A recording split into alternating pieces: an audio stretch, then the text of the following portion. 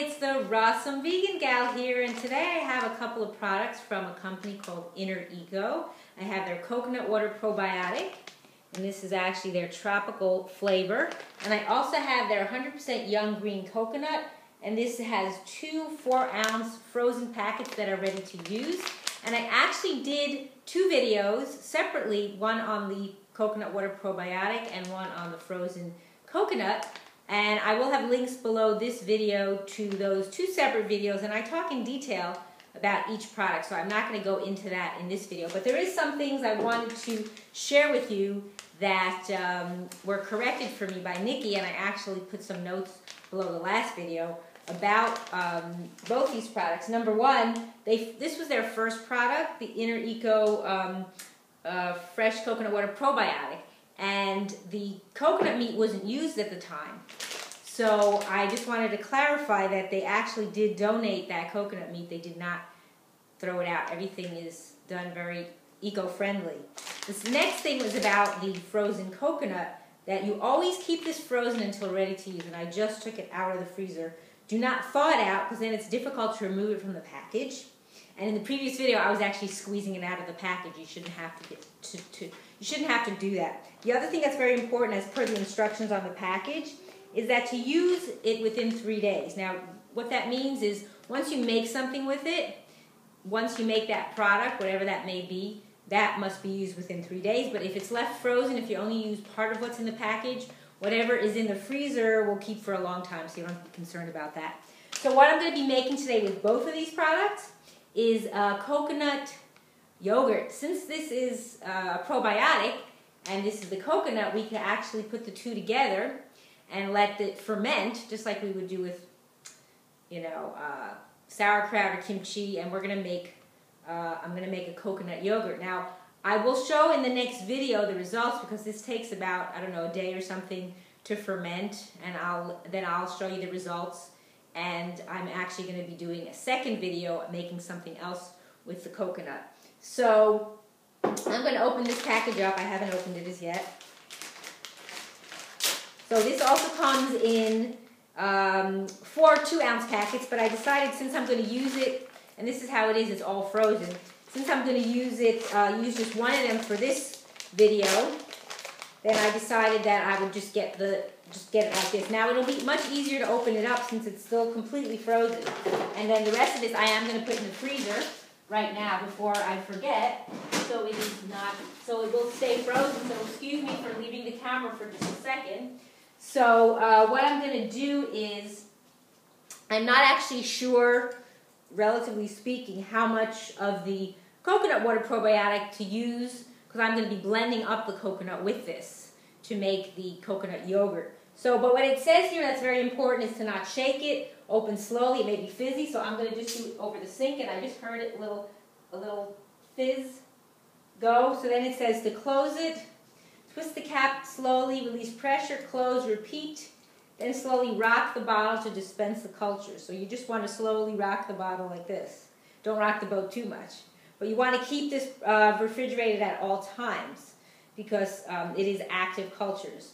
So they recommend on here 1 tablespoon when you would have it by yourself, or add it to your juices or smoothies. But for this, I might actually do maybe like 3 tablespoons. I'm just going to try it out. I've never done it before. So what I'm going to do is I'm going to open up this frozen packet.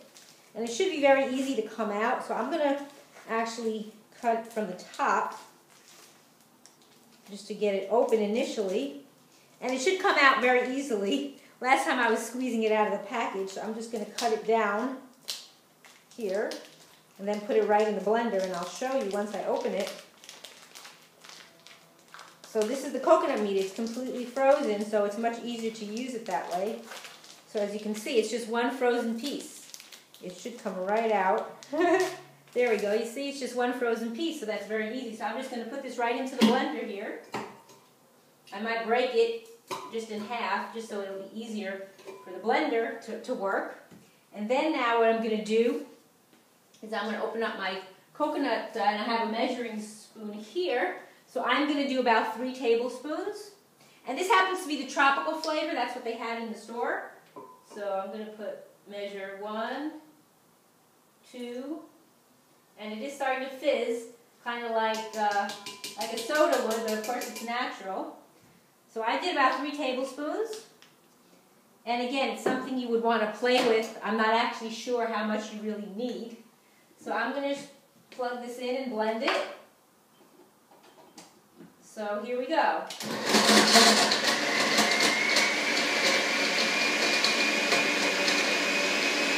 So as you see, because it's frozen, it needs a little bit more attention.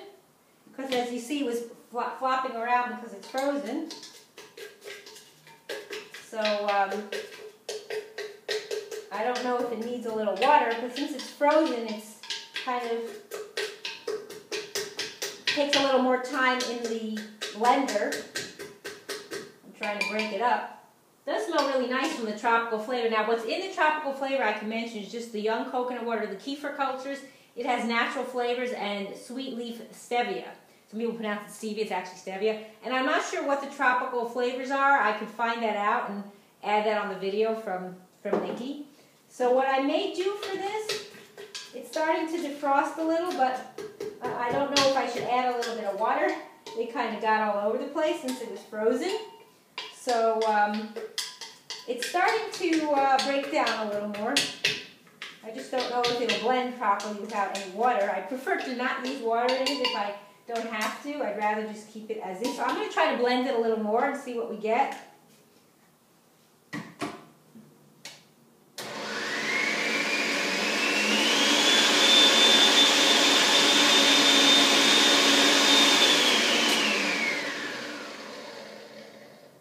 Okay, now I'm going to see if it's actually better this way. If I was blending it now it might be a little bit better. Now what's going to happen actually is, once this is fermenting, it's actually going to be sitting out on the counter. And hopefully you have a warm place to do it. If you're going to make this, you may want to put it somewhere in your house where it's warm. If you have a garage or something, if your house isn't warm. So, and then I would check it by the next day. So it's still a little bit frozen. And I might try to blend it one more time. And then that's really it. There's nothing really else to do but put it into a container, close it up, and then just let it ferment.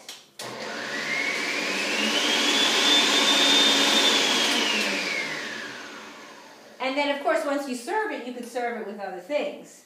You know, if you want to use berries or anything like that, or do something else with it. So, again, it'll defrost more as it's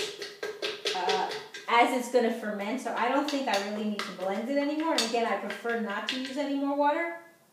So what I'm going to do now is I'm going to put it. I have some jars here, and I don't know if I need one this big, but this is what I have. So I have some jars, some glass jars here. So I'm just going to use one of them. So since I only did 1 4-ounce packet, it doesn't make as much if I use both. So it's about 4 ounces. So I'm just going to pour this into the jar and then just let it ferment.